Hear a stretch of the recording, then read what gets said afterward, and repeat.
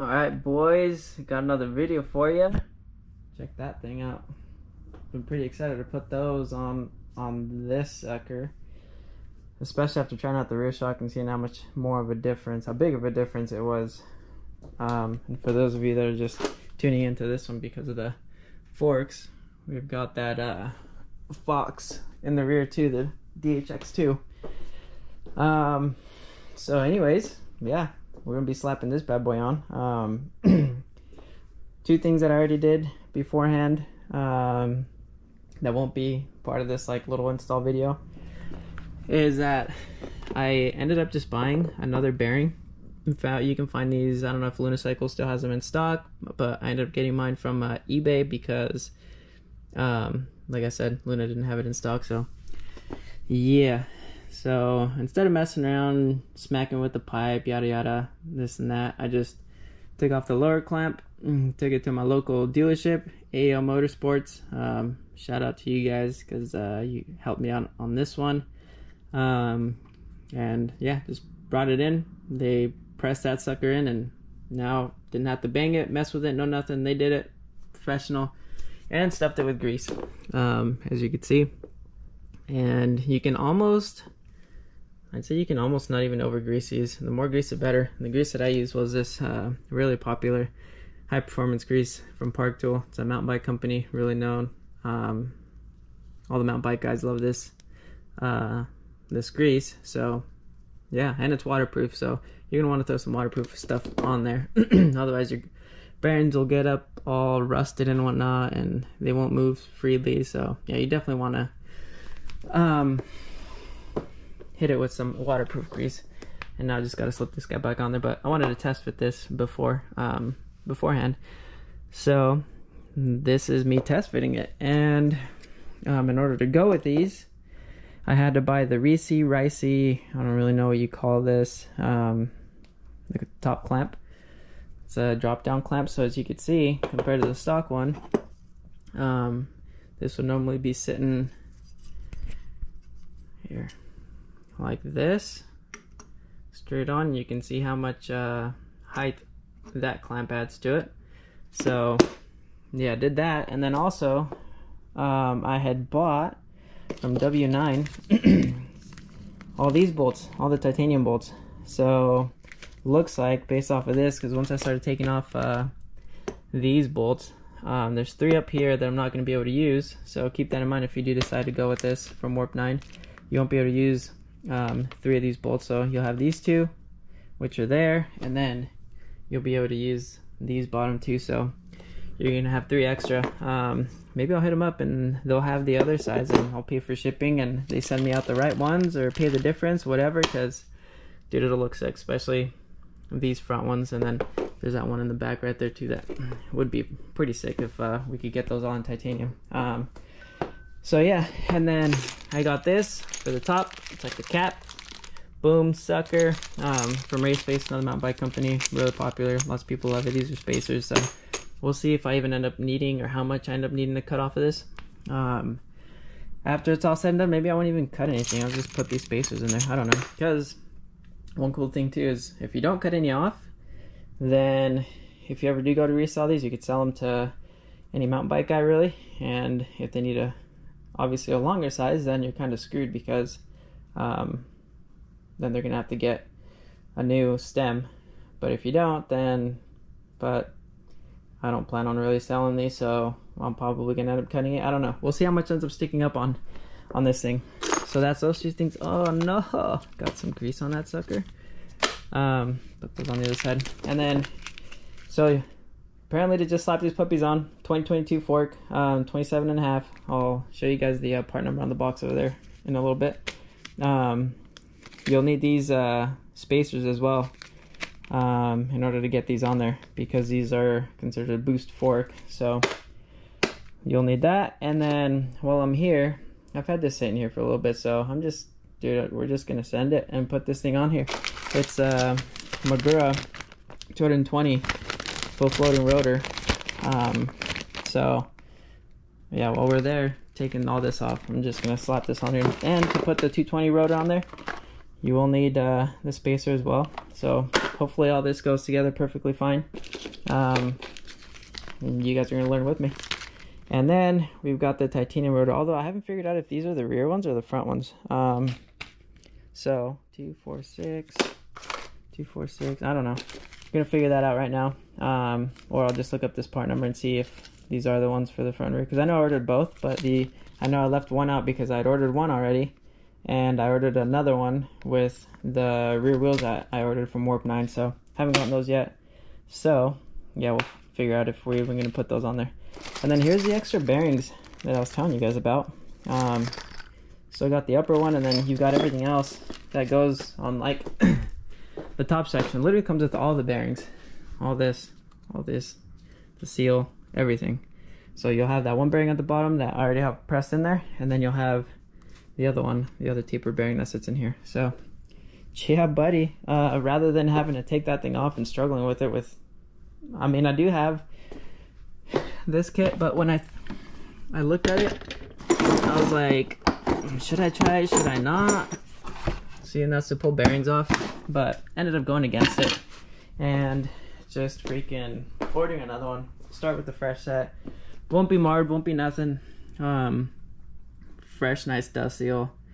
Want to keep this in tip-top condition, so yeah, just ordered another one. So to kick this video off, I'm gonna tear essentially this whole thing off. So probably start off with the wheel, take these two bolts off, the end caps for that axle, the pinch bolts, and then should be able to slide this off, disconnect your brake, and then let's see, what else will we do from there? Take off these two, the bolt that goes straight down, and then you should be able to pop off your bars, and then you can take your clamp off. So yeah, let's get to it. I'll probably just get back on and skip that portion of the video. Won't make you guys go through the time lapse, and just I essentially just showed you how to do that whole thing. So yeah, we'll skip to that part. Boom. Well, there you have it. Whole front end is off. Got the forks on there. Make sure you put these suckers back on your forks too. These are nice, these bump stops. So like I said, we're gonna take those forks off. Clamps, handlebars are kind of a little bit of a beezy to get off. So what I did was I hung on to these bottom ones and then grabbed the bars with my other hand and spun them left and right, pushing up at the same time, and that finally freed them after taking off, of course, your bolt. You need to take that little cap off, kind of deceiving, but it's a little plastic cap at the top, you'll see it. And once you loosen this guy up, it'll allow it to all come back up, and you'll be all squared away. Anyways, now this part's super easy. Just have to pull this top one off, this one at the bottom, and it'll come right off like so. And there's your stock one. Super easy to get off. Like I said, I'm gonna try to not get dirt on the underside of this, so place that sucker upside down, put that down there, leave a little spacer there, and now you can literally just plop the other one in there. Checking to see how much grease is in there. Looking kind of good. I might add a little bit in there, stuff a bit of grease up in there just to make it a little more waterproof. That looks pretty good though. Maybe a little more, a little layer on the top, may not hurt. So now, oh shoot, well I was gonna slide these in, but I forgot to take that top clamp off. So I'm gonna take that top clamp off and right up to the top, and then we'll put that clamp back on. And also that other I don't even know what you call that, like a race or something that goes on top of the bearing. And then we'll be off to the races, and then I will have to fit these guys in there as well. So yeah, I'm gonna do that, and then we will be right back. All right, boys, so there it is. Got everything off, got the front tire off, wheel assembly off, well, everything, as you can see. That's pretty simple to do. Like I explained to you guys, everything pops out pretty easy. The only thing is that when you are trying to take the handlebars off on this portion, when it's still, the stem is still all the way up there, And after you've gotten your cap off the middle of the stem that sits right in there in that insert, what I did was I grabbed this portion of it with one hand, and then with the other hand I grabbed the handlebars and just rotated them counter to each other. And while I was pushing up on the bar, I was pushing this down, allowed it to slip on out of there pretty easy. That's on there pretty tight, so yep, that's what I had to do to get that off the clamp. And then, you know, we got our dust cover and then a spacer there. That was on the OG fork setup. And now, dude, totally forgot that we did not need that race that I put grease on earlier, because duh, we already have one installed in here. And this is a tapered, the 2022 comes with the tapered bearing, not like those other ones. I think the older ones came with like the needle bearing ones or something, or the ball ones. I don't remember. I ran into like some people talking about it on the forums, and people recommending it going with like the other one that Lunicycle has, different brand. This is, like I said, the OEM setup. So dude, this literally will just pop on in there now. Watch. Uh-oh. You can see that top piece over there trying to get away. So anyways, yeah, this will just slide up on in there. I'll do that now, and then I will, right after I do that, I will add these suckers, a brake line holder, and then like that bump stop. And then I'm gonna check up here too and see how much grease we have. You guys can probably see a little better. If I feel that there could be a little more in there, why not? Just adds to the waterproofness, gives it more lubricity. Like I said, I like to kind of pack these things a little bit heavy. Anything that you don't need will end up on the little outskirts of this, and you can take a rag after you install it and kind of just finally go around it, get it off. I know it's going to attract dirt and debris, but I'd rather get that dirt and debris to stop out here than going in there and then just wreaking havoc on your bearings. So yeah, that's just me. So yeah, like I said, gonna grab that fork, throw it on up there, throw that clamp on the top, and yeah, we'll see you guys when this is up there. Cool, so we're at the next spot, or the next destination point for this whole gal. So as you can see, got the fork on. Two things that I ran into right away. One is this spacer is normally down here underneath this clamp, and so if I left it like that, then as you could see by the thickness of that, it was gonna make this clamp sit. It was sitting about, I want to say the top piece of this clamp was probably sitting about halfway on this nut to take out the cartridge or whatever's in there. Oh, the volume spacers in here because they're air. So swapped it around, put the clamp down here, put that up there, and there you have it. Now it works, and we've got enough clamping area on the forks. And then the second thing is when you go to turn the bars to the left, doink, so it hits right there. So I grab my little Dremel and go to town on this little area and shave a little bit of this off until it can finally clear. I'm gonna do it nice and slowly, just so that I don't remove more material than I need to. So yeah, that's one of the things that I'm gonna do right now. Like I said, Dremel that off, and like I explained there on that spacer up here, sorry, won't even pay attention where I was pointing the camera. And so another thing too, now we know these cables freaking got back here, little suckers. So the other thing that we got to do is cut this tube down. So the stock bolt and even the little cap fits perfectly on the race face one that I got.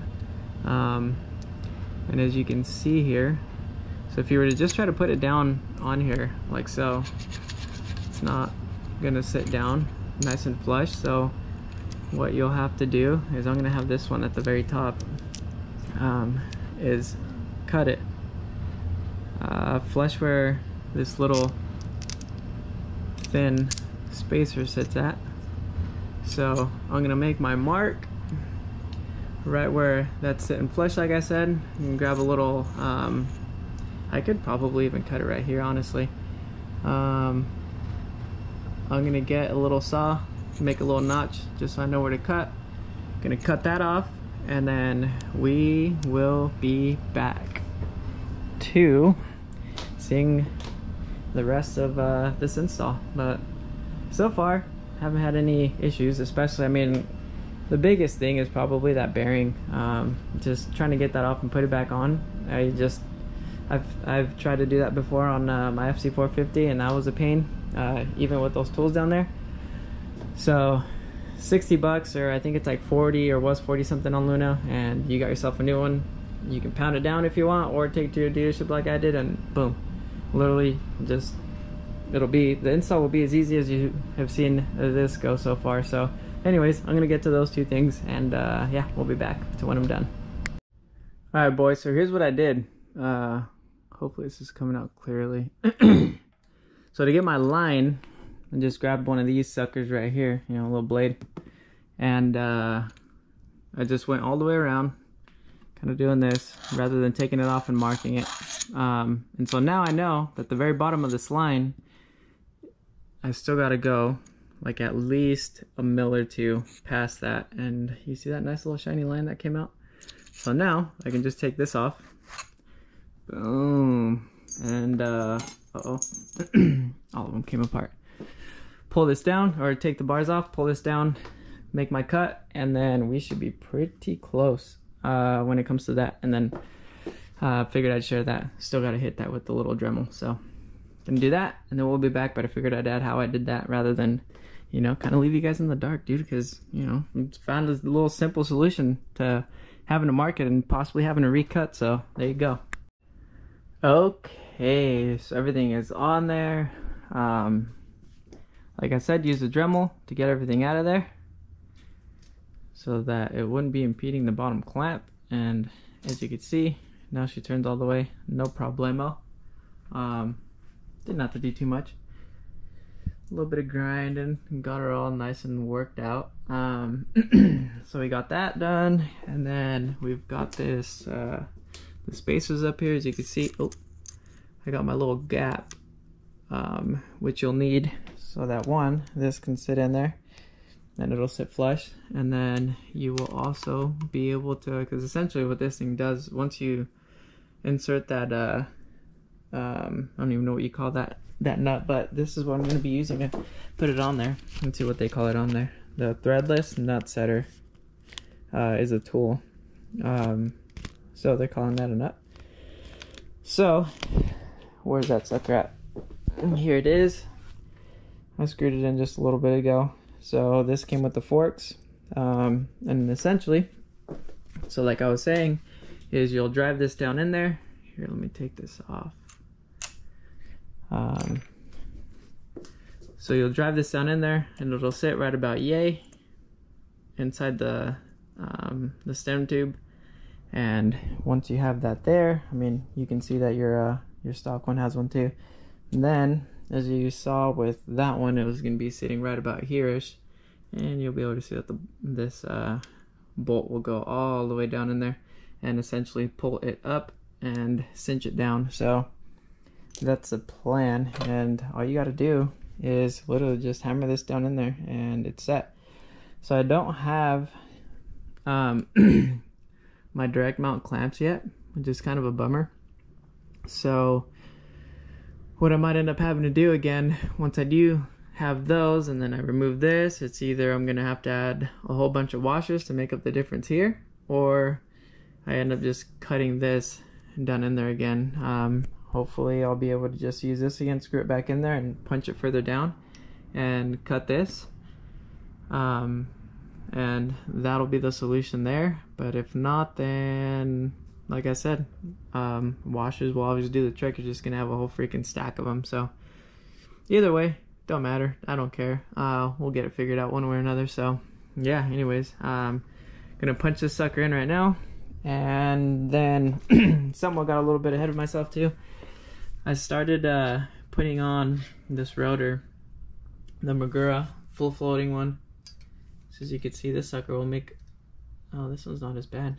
Well, I wouldn't even say that it's bad, but normally full floating rotors will make will make a lot more noise in this. And here, I'll show you guys what I mean. So I have those on my Aprilia, and you'll see, you can really notice them on this guy. So I thought the noise was going to be kind of like that on that, but apparently not, which is kind of nice, because then, you know, less noise that you have, less little vibrations that you have on the front end too. Sometimes you can feel those kind of vibrate when you barely start clamping onto the brakes if you're using very minimal brake, but anyways, that's besides the point. So yeah, started putting those on there, and one thing I did notice, remember when I told you guys I was going to put those titanium nuts? I should have checked the freaking part number on those. I don't know. Oh, here they are. So this TI, that must mean, so see, okay, I must have ordered with the other, with my wheel set from Warp, I must order the front ones then, because I'm guessing this is supposed to mean Sur Ron TI for titanium, and then the R is for rear rotor brake, because yeah, these suckers won't fit in there. I grabbed one really quick, and then I looked at it and I was like, wait, that is definitely not going to fit in the hole. Went to put it in there and they didn't fit, so we're gonna have to run these for now. And these are extended though because of the adapter, so I am gonna have to hit them up and see if maybe they've got some extendo Sidoka ones. That way we can run those ones. And yeah, so like I just said, gonna get that pounded down in there and get this all clinched up, and then gonna have to replace those titanium bolts with wherever they went. They're somewhere down in there. And then once we do that, we'll be able to replace also these pinch bolts and get the wheel mounted on here. So yeah, let me do a little bit of that I just mentioned, and I'll show you guys here real quick. Alright guys, so as you can see, I've got that sucker set in there. That as well is a nice and easy mod, especially with that tool. I have seen people use like a long, really long thread, and then it's just like a threaded rod, and they'll use a screw with the big old washer on the bottom with another one at the top that fits obviously inside that too. But dude, for like, I think I paid 25 bucks or something like that for that tool. It takes you a couple of seconds, no messing with nuts, make sure you got the right washers, yada yada, boom. And so now we can, that we've got that guy in there, we can literally just plop this guy on in there like so, tighten it up, make sure you got the lettering and such facing in the way that you want it, and off to the races. And while I was in there doing that, since I took this entire thing off, I didn't want to do it on the bike, just because I didn't want to have to lower this thing anymore. Alright guys, so as you can see, I've got that sucker in there now. Ended up taking this entire fork. I was gonna have to take these top clamps so I could get everything kind of routed like how I wanted back here, and I got it all set now. So I'll show you guys what the front side looks like now. So after you're done with that, you literally just take the cap, that little washer, and screw it down on in there. Make sure all these are facing the direction that you want them. Tighten it down, and you're done. And so what I was talking about for the front, I kind of rerouted some of the cabling in here. This was kind of, if you guys were to go back a little bit, you'll see that this was kind of all pinched up in a weird way, where it was like back here. And so that happened when I was installing these brake lines in here. You gotta kind of twist it to lock it in there, and so it starts turning your brake line.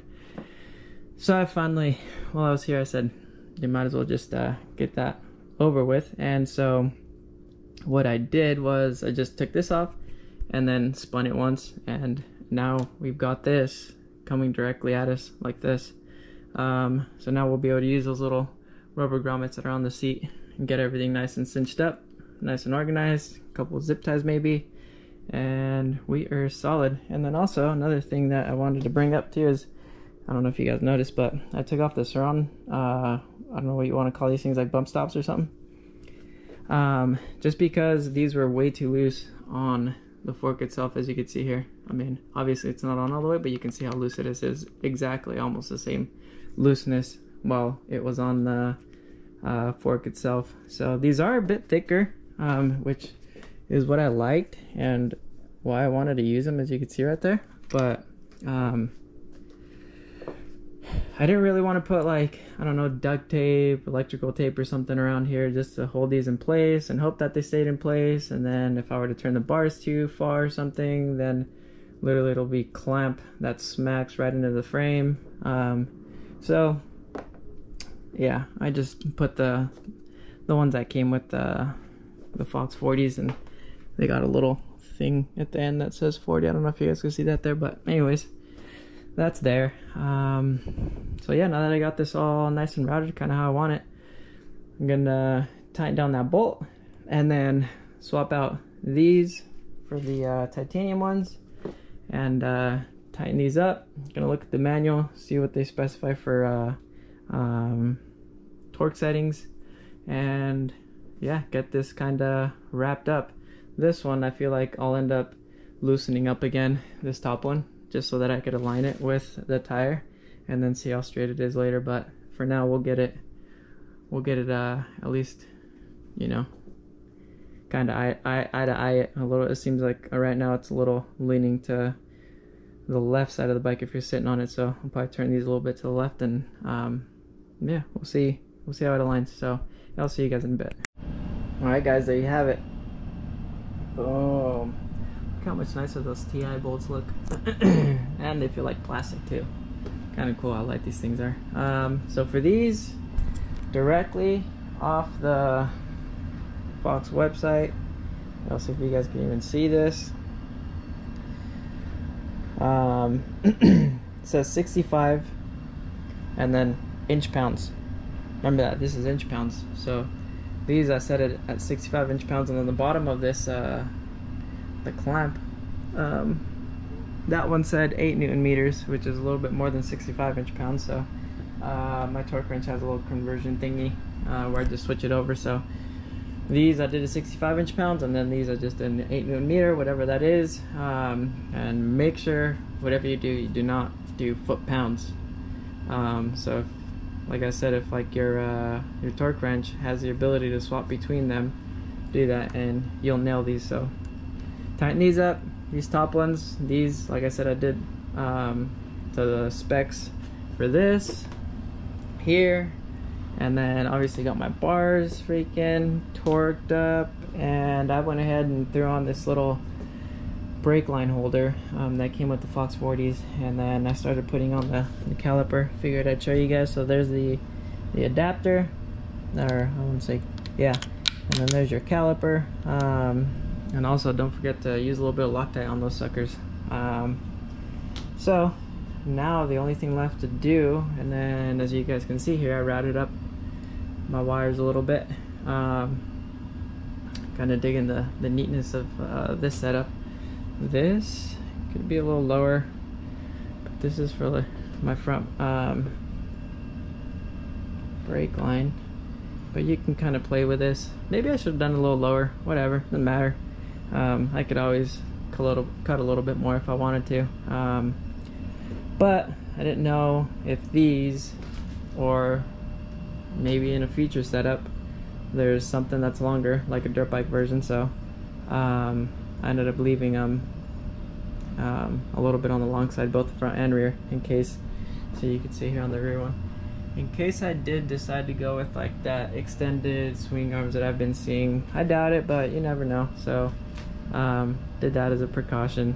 So now the only thing left to do that we've got over here is mount up that wheel, get this centered on the disc, and tighten everything up down here, and and then the front number plate, and that's pretty much it. So I'm gonna go ahead and do that, and be right back.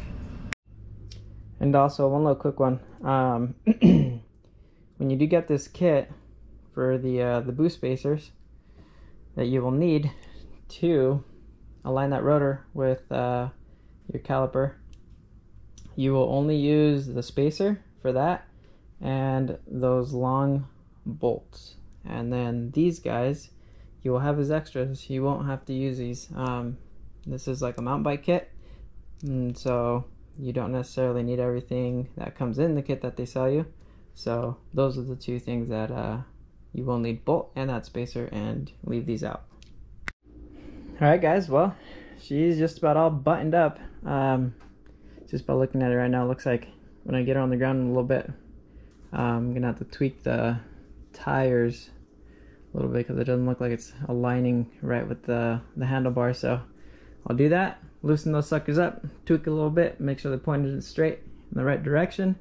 Got the plate on, and what I did do here was added a little piece of electric tape where these zip ties were going to be sitting, and then I just moved the bump stops all the way down, just so that as this is moving up and down, I probably should have even added a little bit more on the sides, but it doesn't look like these are touching other than like this one right here on the top. I just don't want it to wear into the nice Kashima coating finish as it's bouncing up and down, but really it looks like it's that side, that little bit that's touching. So did that to keep that from messing up the coating. These bolts up here that are stainless steel are hidden, which is perfect. We got our TI ones on display. Got the brake line on here. I did take off the stock one that was on the Sur Ron itself, because just like the original bump stops, they it was super loose. So as you can see, this thing turns fine and dandy. No resistance, no nothing. You shouldn't tighten that bolt down too hard. You just want it enough to cinch everything on up there. So there you have it. Now the only thing that's left to do, oh of course, I don't know if I mentioned this earlier in the video, I did this within 2 days, just taking a little bit of my time to get this all assembled. But I don't know if you guys can see where I'm pointing my finger, put that adapter in there for this rotor, and it does on the rotor say, look at what it says, not for, what does it say? Not for CL adapter use. So don't know if that's what they mean by that adapter right there, but super sturdy. People have done it and used it. Sounds like, you guys hear that? So sounds like I'm gonna have to readjust my brakes a little bit more. It's kind of hard to get it on these ones, just because the full floating ones, these discs are designed to move back and forth. So it's kind of hard to get it perfectly on these ones. I do that like little trick. I'm sure you guys have seen, or I don't know if I've even showed it, but you'll spin the wheel while these two are loose, and then you smack the front brake, and obviously while this is spinning a little faster, and that will line it up so that it's pretty freaking and dead on. Like I said, on the regular ones that are like that aren't full floating, they're where the disc can't move around, super easy. You do that and it'll be spot on just about every time, or maybe it might take you 1 or 2 times, but then you won't have any of that noise. But if this is as good as I'm going to be able to get it, judging by the noise, it's very, very little, and in some areas of the disc, so it almost leads me to believe that just some of these areas on the disc itself here, if you guys can, hopefully you guys can see that pretty well, but yeah, it just means that the disc has moved around a little bit in some areas more than others. So not entirely too worried about it. Last thing that I need to do is tighten up the pinch bolts, throw some air in here and put it to the recommended weight that the Fox recommends. And for these, it looks like we're gonna have on the pinch bolts 19 inch-pounds all the way down, even the axle bolt too. Yeah, axle bolt, pinch bolts, yep. So 19 all the way around. And that will pretty much wrap up this little video right here. Hope you guys enjoyed it. Hope it makes installing yours a little easier on the 2022 or 2021 and up. Not really sure when they changed all this, some of the stuff up, like I was talking about earlier with the tapered bearings, but Yeah, hope it helps, and see you guys in the next video.